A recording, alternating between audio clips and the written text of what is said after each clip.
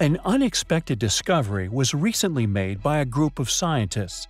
While exploring an as-yet unmapped section of the Pacific Ocean just off the coast of Hawaii, they stumbled upon something incredibly intriguing.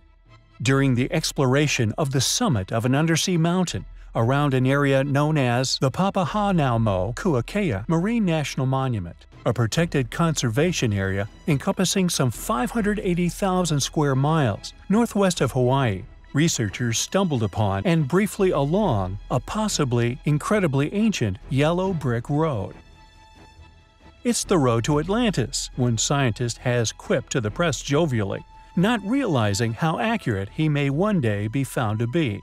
Quote, "Our exploration of this never-before-surveyed area is helping researchers take a deeper look at life on and within the rocky slopes of these deep ancient seamounts. Previous expeditions aboard the Nautilus research vessel have unearthed a plethora of eerie aquatic anomalies." End quote.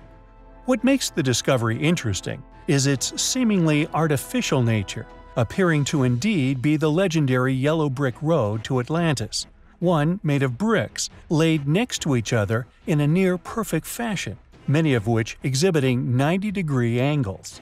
Others involved in the mission have also been quick to discredit the discovery, however, claiming it is nothing other than a natural formation. Quote, "At the summit of Nootka Seamount, the team spotted a dry lakebed formation, now identified as a fractured flow of hyaloclastite rock. The remarkable brick-like divisions between the rocks are likely the coincidental result of heating and cooling stresses from multiple volcanic eruptions over millions of years." End quote. There are many ancient antediluvian ruins which have been discovered and indeed shared here upon our channel. Many so undeniably artificial that their sheer existence, due to the geological data and thusly the dating of their submersion, continue to pose historical chronology a real problem, and we feel if further investigation of this site could possibly be undertaken in the future, this explanation of it being a natural formation could one day be perceived as a dismissal of a truly ancient yet also clearly yellow brick road. Could the yellow brick road to Atlantis, just like that of the Bimini Road, one day be found to be a true road? Well, we find such possibilities highly compelling.